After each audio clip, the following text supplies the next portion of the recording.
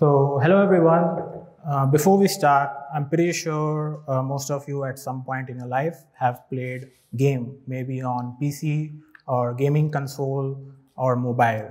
But I wanted to know if anyone here ever played any competitive games like Valorant, Counter-Strike, Fortnite. Yeah, that's good. So if you ever encountered a cheater in these competitive games, you know how painful it is to play against them. And so how do these hackers or cheaters are destroying you and this gaming industry? In this talk, I'll be sharing my game hacking experience and few techniques that these hackers might be using to out-hack you all. And it's up to you how you want to make use of this knowledge. Maybe you can make a private cheat for yourself because you just suck at gaming, or maybe you want to earn a lot of money because this game cheating industry is a multi-million-dollar industry, and you can sell these cheats. And also the skills that you learn in game hacking can be used in other fields like malware analysis, etc. And if you're wondering what hardcore cheating looks like and how bad it is, this is an example. It's basically a nightmare. So these hackers won't even let you spawn, and as soon as you spawn, boom, it's a headshot. So on the left, we have Valorant, which is very famous for its strongest anti-cheat in the market. And on the right, we have Counter-Strike, which is also very popular for one of the worst anti-cheat in the market. So it doesn't really matter how strong or how poor the anti-cheat is, the hackers are still gonna hack it. So a little intro about myself. I'm Rohan, my handle is now Horag. I do bug bounties. I'm founder at Defco Security, and I've participated in live hacking events. And I also love playing games, of course, without cheats. So this is what we're going to cover. First, we'll look at history of cheats versus anti-cheats. Then we're going to see some game hacking basics. We'll see kernel cheat, then external hardware cheat, and we also see demo of both of them. So the history of game hacking. So one of the very first game was made in 1957, and it was a tennis game, but it wasn't available to anyone because it was in a laboratory. So at that time, gaming wasn't very popular, but it became popular in 1970s and 1980s when gaming console and desktops were introduced to the general public. And in 1980s, modding of games started happening using command-style hex editors. And the first Aimbot was made in 1995 for a game called Doom 2. But the thing started to heat up when popular multiplayer games were released in early 2000, and with them, cheats were evolved and causing negative impact on the server. So you see, when cheating was done on a single player games, it was at best impacting the session of the hacker itself, not other people. But when these cheats were introduced in multiplayer games, at that time, they were directly impacting the experience of everybody else in a negative manner. So that's when it became serious. And since the success of these games requires large and active user base, the developers can't let go of this. So the first anti-cheat was born in early 2000, and it was called Punk Buster. And then in 2002 came Valve anti-cheat, but these both were user mode cheats. So initially they were very successful in stopping cheats, but hacker discovered that they can load their cheat in kernel, and therefore they were able to bypass them.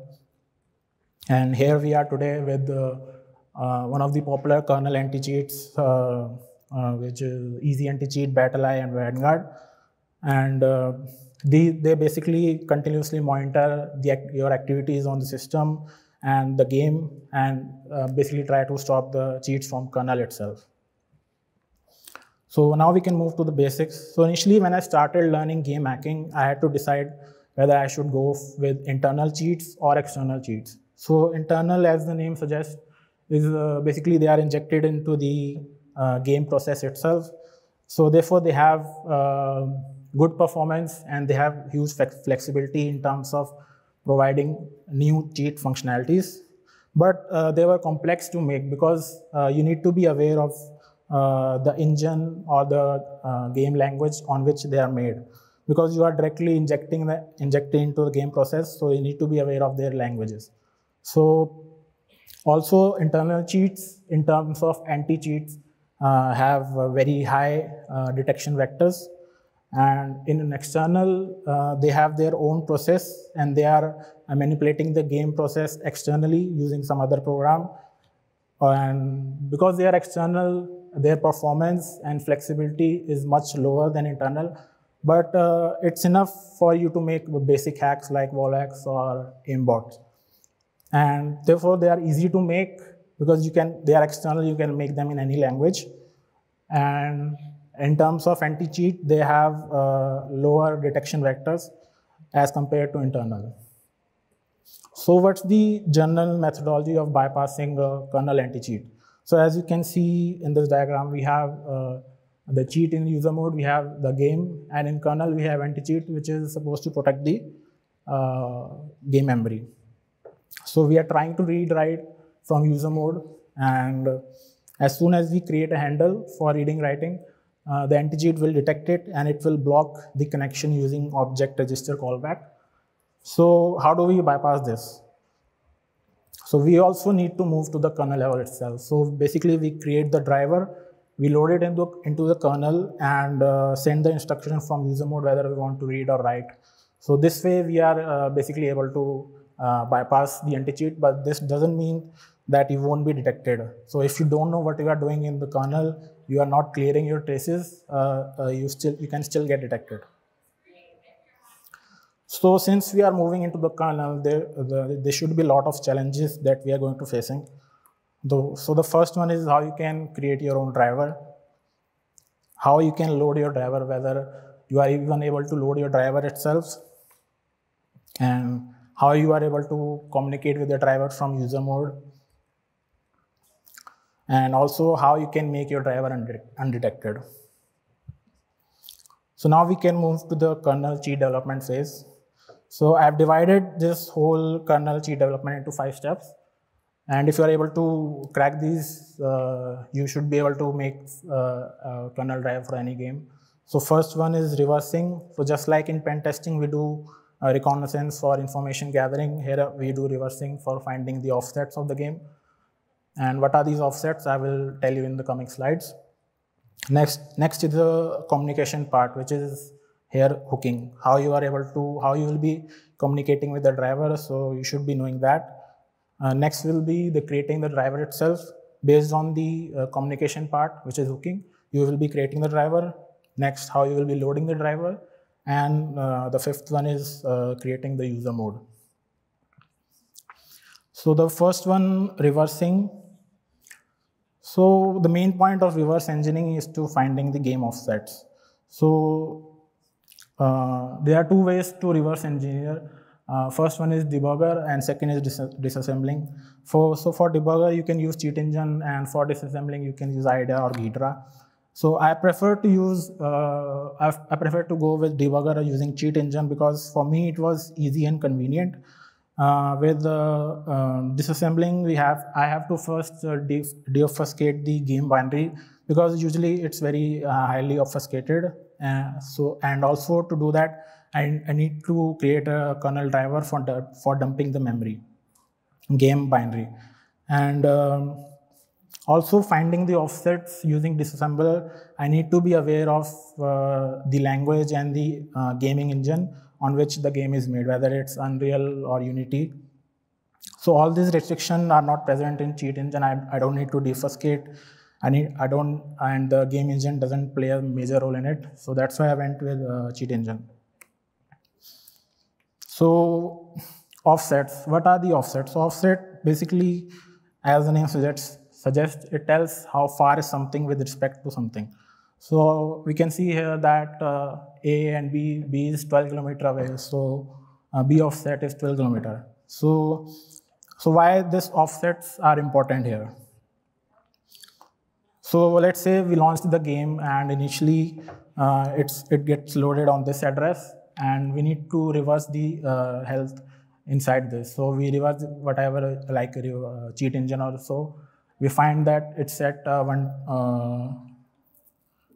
it's at this address. So next time we launch the game again, and again if we try to use that address for reading, writing that health, we won't be able to do that because every time the game launches, it will be loaded at different address. So the variables inside it will also be loaded at different address.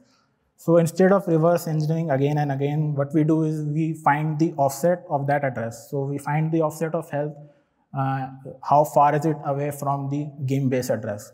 So game-based address is very easy to find. We can use any Windows API for finding that. And if we are able to find the offset of health, we can simply find, we don't need to reverse engineer again and again. So here, if you'll notice that on the first launch, the health is 3 bytes away, and on the second launch also, health is 3 bytes away.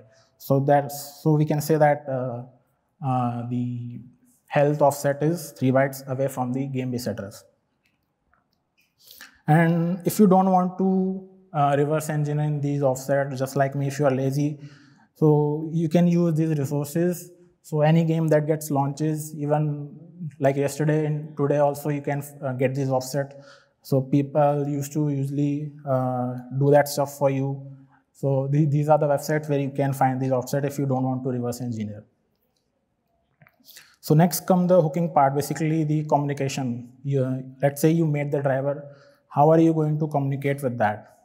So generally, when you make your own driver, you can't actually communicate with it. So what we are going to do is we're going to do hooking, which provides a communication part to it. What hooking is basically we hijack a system call. So we can call the system calls and we tell it like, hey, I want this instruction to be sent to my driver in the kernel. And so system call will say like, I don't have any functionality to do that. So we will also provide the functionality, basically this opcode, something like this, that move racks and the address of our cheat driver, and we're going to jump to that. So basically we are, this opcode we will be injecting into the system call, and since we are able to call the system call, it will be transferring to cheat driver. So here I have an example of this. So let's say we have our user mode, and in the kernel we have the driver itself, and we are trying to communicate here, but we can't actually do that. So first we find any Windows driver which we want. Let's say here in example we are using DXD kernel, which is a DirectX driver.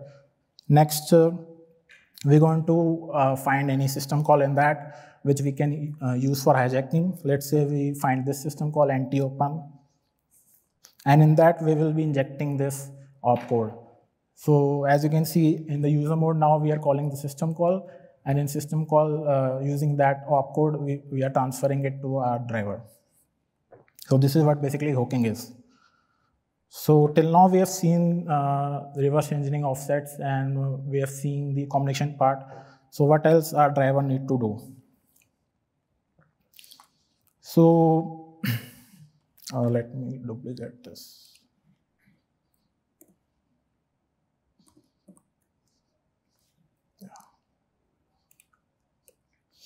So our cheat driver needs to do basically 4 things. First, it needs to find the system call address. Like in previous slide, I showed you this anti-open. First, you need to find the address where it's located.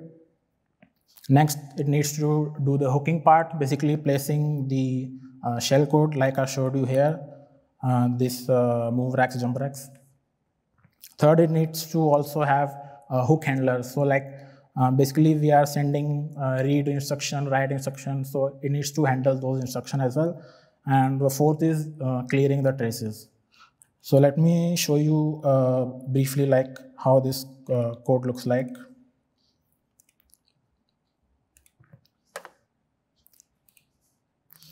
So just like in C++, we have void main for the entry where whenever we launch the program, it goes there. So here we have driver entry. So first it goes there, and there is a call kernel function.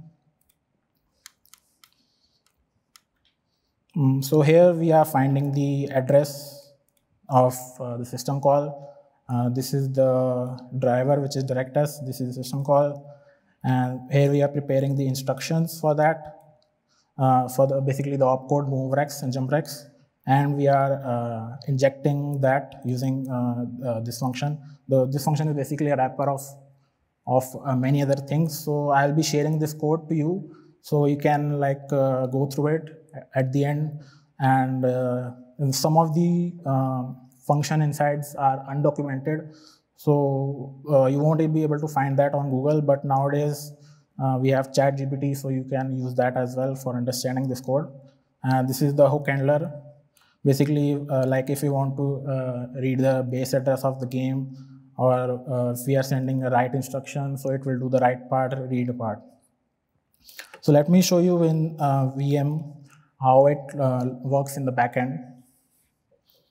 So this is the driver which I've already made, and this is basically a KD mapper which will be used for loading our driver. So I'll open this Windows debugger.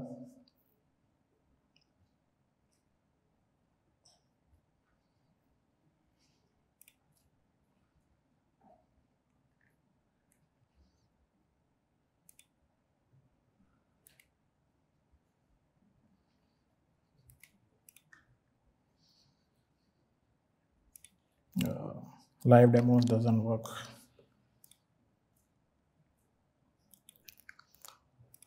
But I have a video.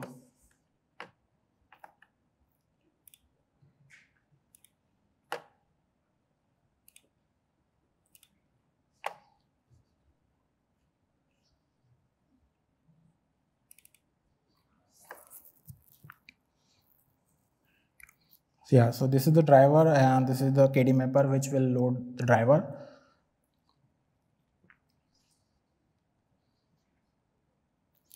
So first we'll be doing the kernel debugging, local kernel debugging, and we're going to reload the DirectX driver which we are targeting here.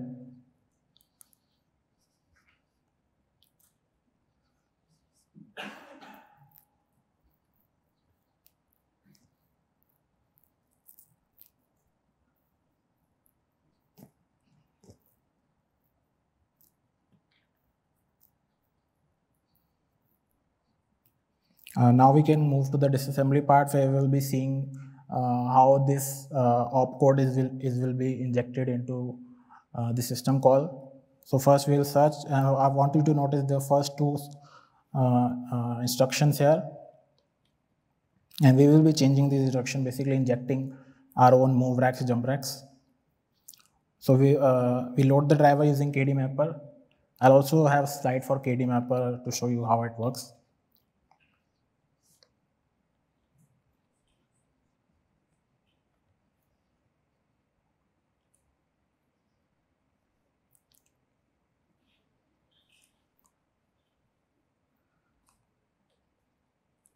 And if we just remove a character and again enter it for refreshing.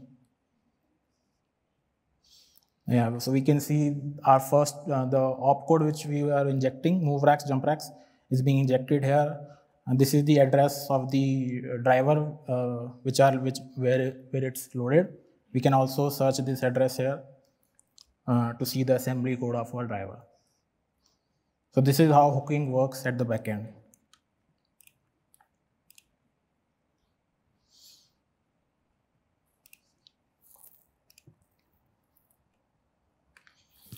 So this is the most important slide in here. So basically how you can hide your driver here. So first is you need to find your own hook function.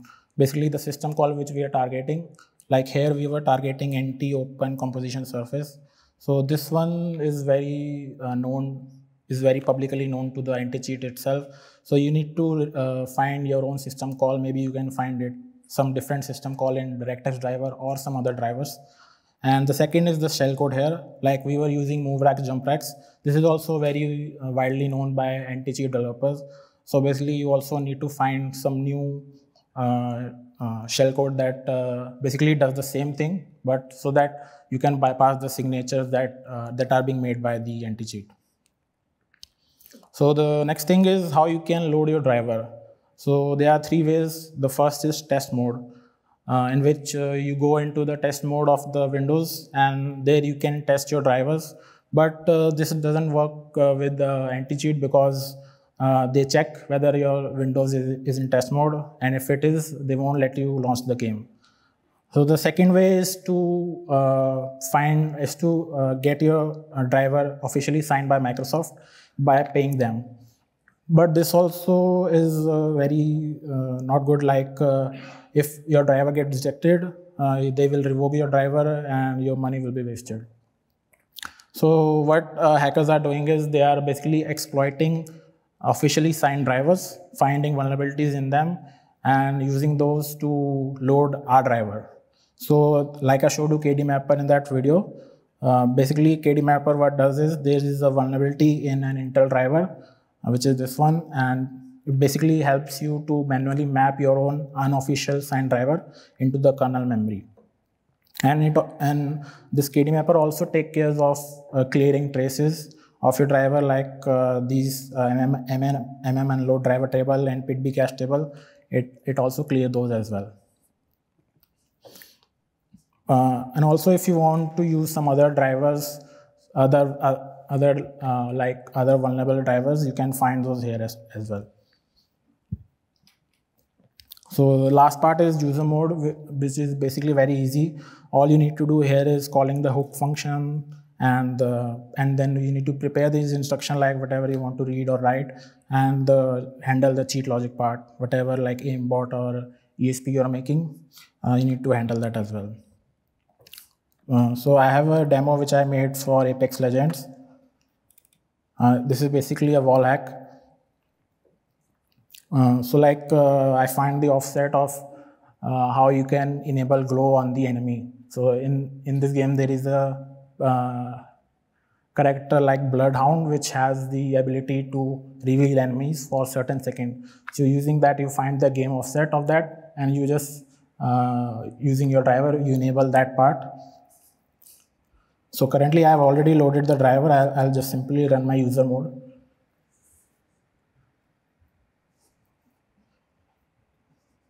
And those red ones are the enemies.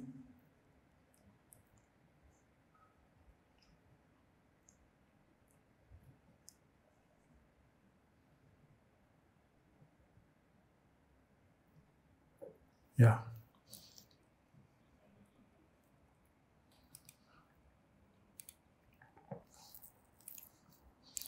So now we can move to the external hardware cheat.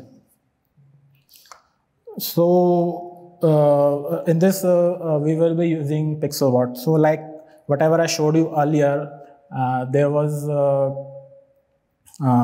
like those kernel cheats weren't working for the Valorant game itself, because in Valorant, the anti-cheat loads whenever your system boots. So I wasn't able to find a way to bypass that. So I found some other means of chill hacking in Valorant.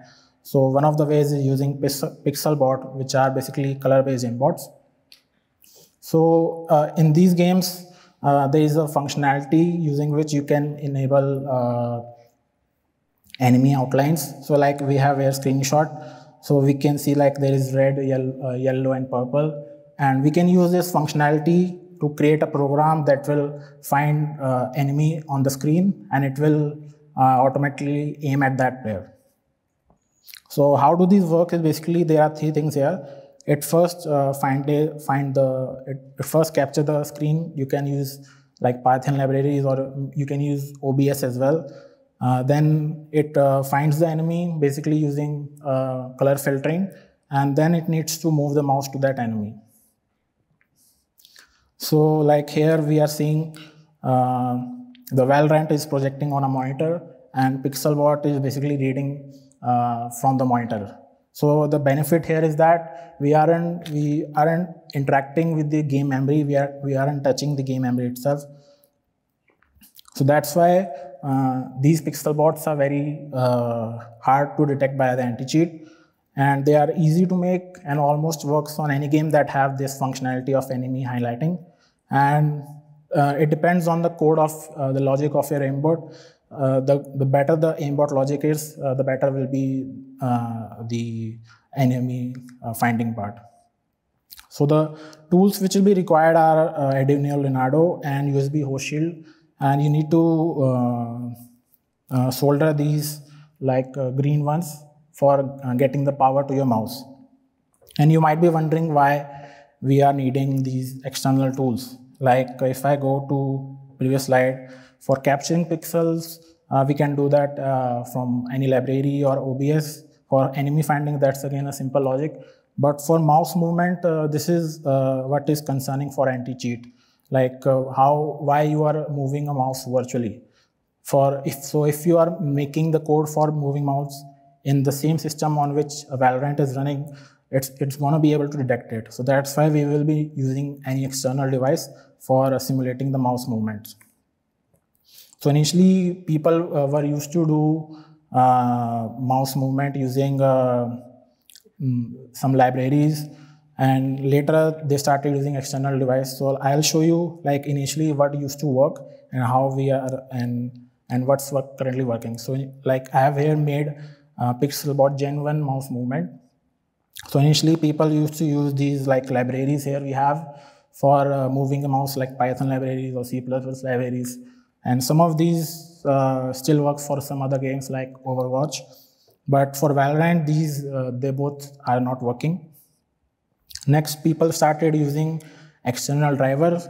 So like here, internal interception driver, the very first one, this one became very popular. So people were using that for simulating mouse movement. People were also using Razer, Logitech drivers for using mouse movement, and also this Chinese driver, which also got famous for externally moving. But later, Valorant came to know about these and they simply blocked it. So the Gen 3 is where good things started happening. Like we found out that Arduino also has mouse movement libraries. So the good thing here is the mouse movement part is coming externally from some other device instead of internal. So the Valorant itself doesn't know whether these mouse movement are actually coming from real mouse or is it a simulated mouse movement. So these were used to work for a long time, but one of the ways which Valorant found out about these is we can see here we are using two mouse, the original one and the second mouse. So the Valorant can question like, why are there two mouse connected to your system? So they basically block the second mouse, so this also doesn't work anymore. And this is like show you if you are using second mouse. So using this, they can detect your second mouse. So initially they were basically they blocked the mouse, but on a physical level, like on higher level, but they forgot to block it on lower level, like virtualize or something. So people started using Hyper-V, which is a Windows virtual technology, to simulate a second mouse. But they also got patched, I think in August 22, this combination of Arduino and hypervisor got patched. So this is where currently we are now. This thing is currently working for Valorant. Basically what we are doing is we have Arduino, we have a USB host shield.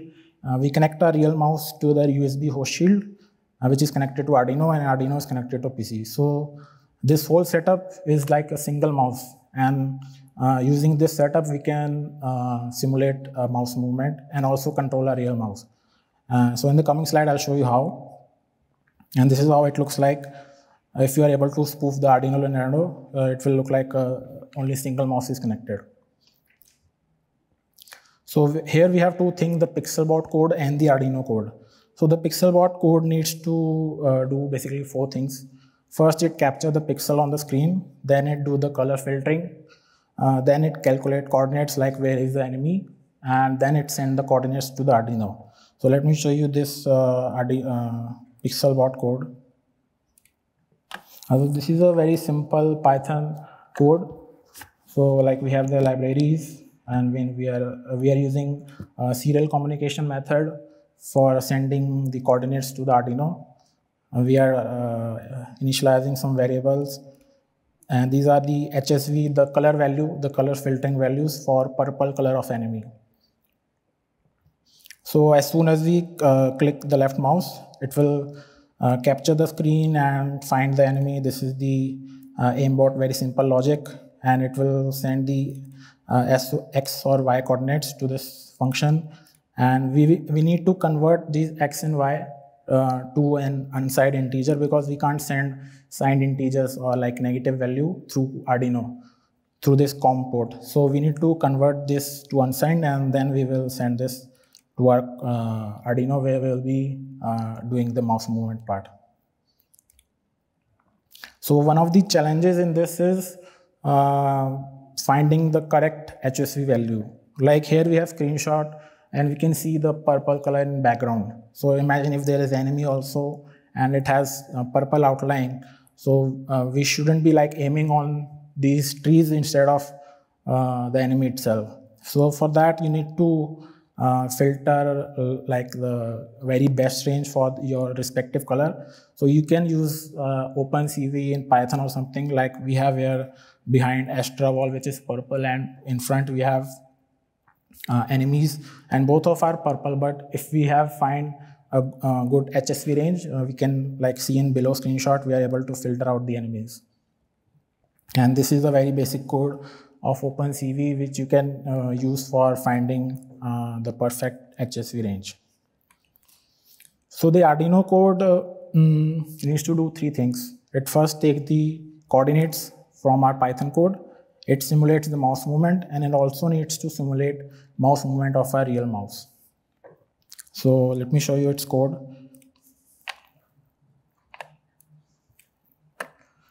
We have a libraries, and these are some of the global variables which will be used for simulating the real mouse. We have a mouse parser class, which is basically parsing the inputs from our real mouse itself. And this is a setup function which is mandatory, and it only runs one time. Here we are initializing some of the objects. And this loop function is also mandatory, and it continuously loops whenever you connect to Arduino.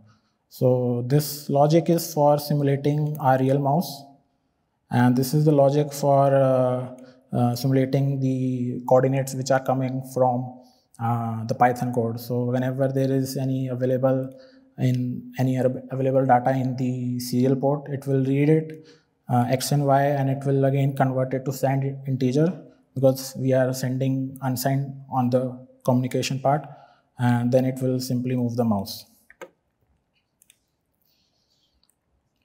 So as I showed you in this, we were using serial communication part for communicating to the Arduino, but we can also use some other method like a web server or a wireless transmitter.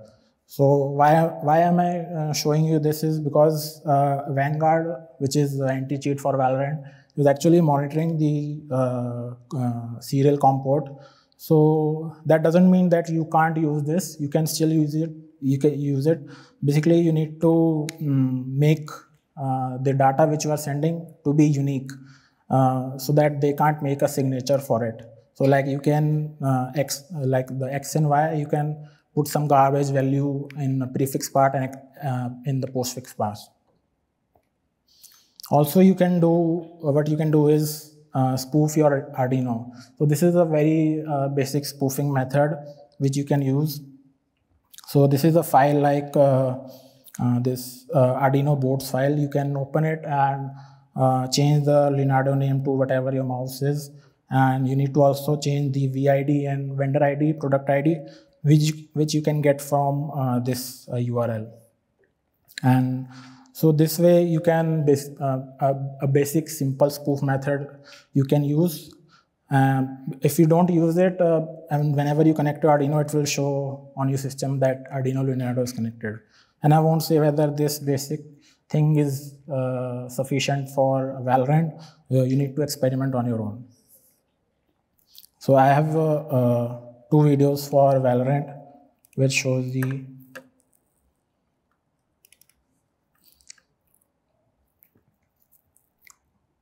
so this is directly recording the Valorant, and we are basically simply clicking, and it is automatically aiming at the enemy head.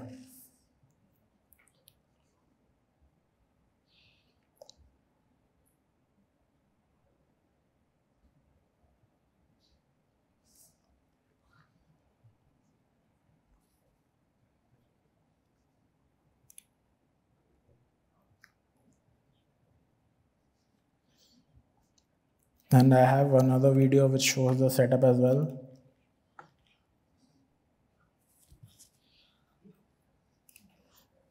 So I'm just simply holding the mouse. I'll simply click it, and the mouse is connected to the USB host shield, which is connected to the Arduino, and Arduino is connected to the PC. And I'll simply click my mouse, and it will automatically move it to the enemy head. And now it actually moved out of the field of view, so I'm adjusting my mouse.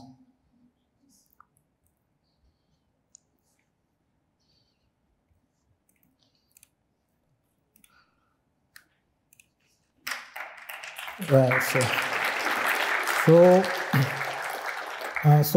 what Valorant can do in this case is, recently they made a patch where they introduced functionality to hide the enemy outlines itself.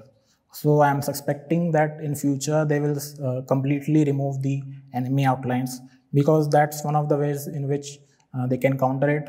Because if there is no way of finding various enemies, there's no way of moving the mouse to them.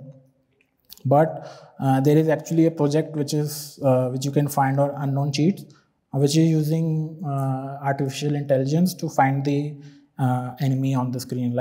If you have enough data sets for it, you can use this for simulating mouse movement and finding the enemy. And this is where I'll be releasing the kernel driver and the Arduino code itself. And these are the references which helped in making of this presentation and the conclusion part. And we're done.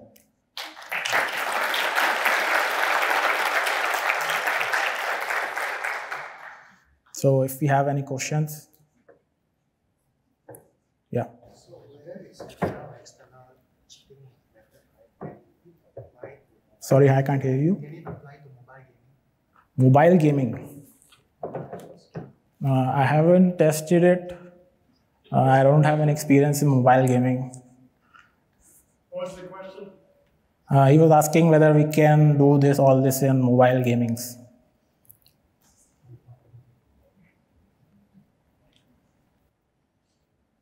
Okay, thank you guys.